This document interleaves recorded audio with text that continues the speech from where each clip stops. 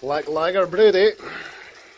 I was missing Carafa 2, so topped up with black malt. I hope it's not a mistake, because it is black to say the least. So hopefully we still get a nice delicateness just with the colour. We'll see. It might be wrong, but however. I won't bother with the rest of the brew day footage, guys. You know how it goes. It's alright, meant to actually say what's in this. We've got 7 kilos Pilsner malt, we've got half a kilo Melanoidin malt, half a kilo Carafa 3, half a kilo of black malt, half a kilo of Carafa 2, subbed another 300 grams of black malt and 200 grams of chocolate malt in for that mistake.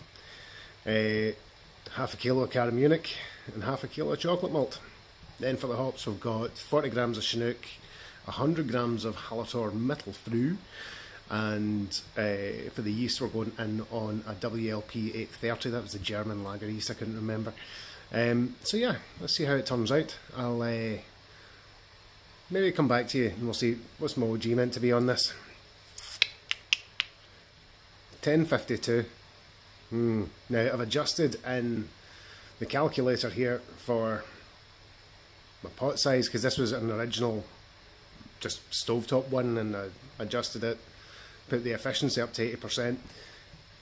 We'll see what happens. Right, cheers guys. Just thought I would show you the frost on the bottle.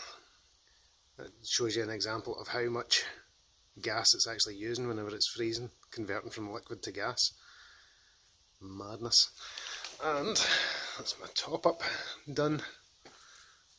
So yeah, it's going to be as close to, I think generally I can get about 48 litres maximum. So let's see how we go. What is this I'm seeing? Am I actually seeing a, oh come on back, a 1055? Close enough for me guys. Happy days.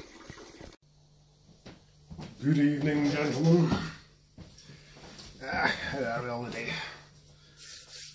Now, sitting down, just had a pint there, got myself all organised, topped up, you see me brewing the black lager on the yeast cake and that went off like a rocket, so topped up the water and the bubblers, and just coming to the end of Chinook IPA that I've done. Surprisingly nice actually, it's going down very very well, too well.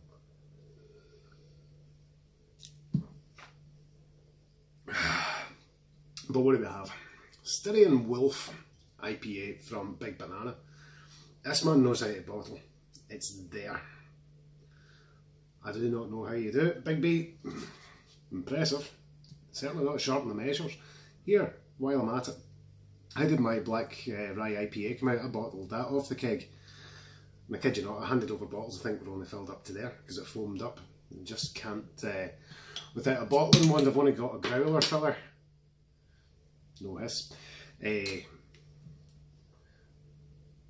dare say it would have been a bit flat. No hiss, but there is carbonation in it. We can go reasonably aggressive here.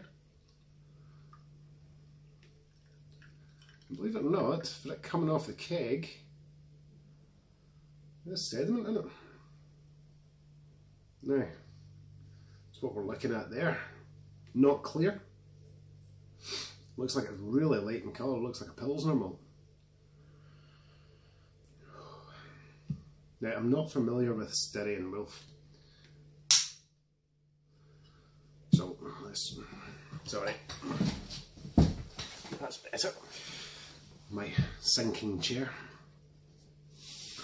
Let's get a nose on it.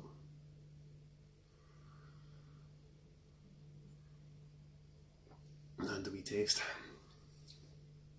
Carbonation's very, very light. I'll say that might be from the bottling more than anything.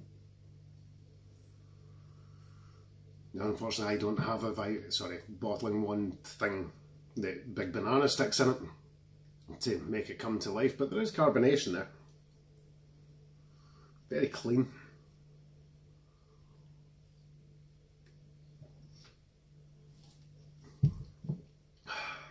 Super clean.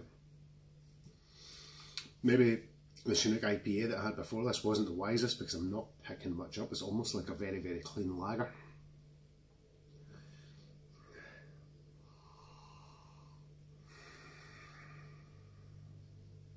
Maybe this isn't an IPA. Maybe that's what it is. I'll tell you what, it's clearing my palate bloody nicely from the last one.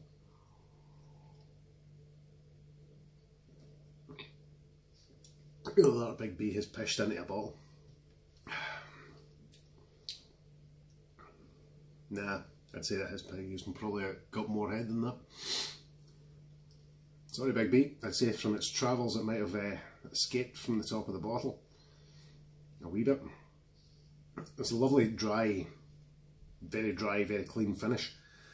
And I know that Banana says that his overnight mashes dries out the beer really, really well, and I do like a dry beer, I must admit.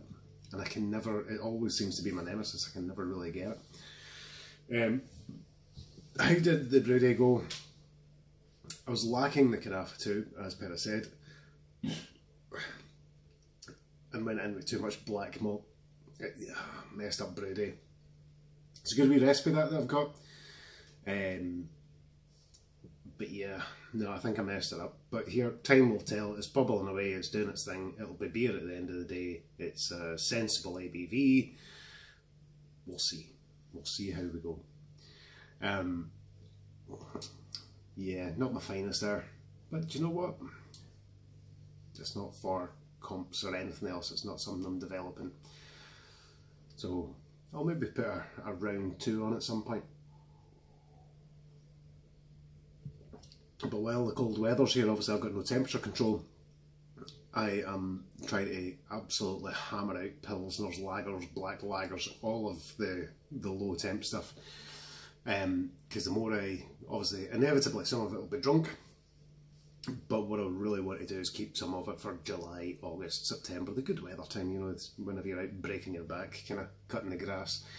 So just to get a bit of age on it. Back to this here. Banana, very nice beer. It's amazing actually what's left in the bottom of a bottle. Can't even see through that.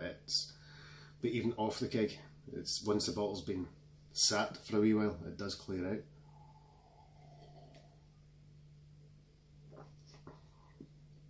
out. Good sessionable beer. Clean, crisp. No complaints. Am I getting this city in a row?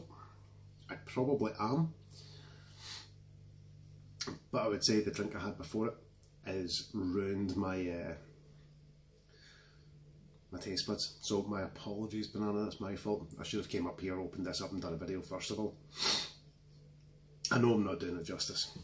But cheers guys, thanks for watching, and sure, I will catch up with you all soon. Cheers, see ya.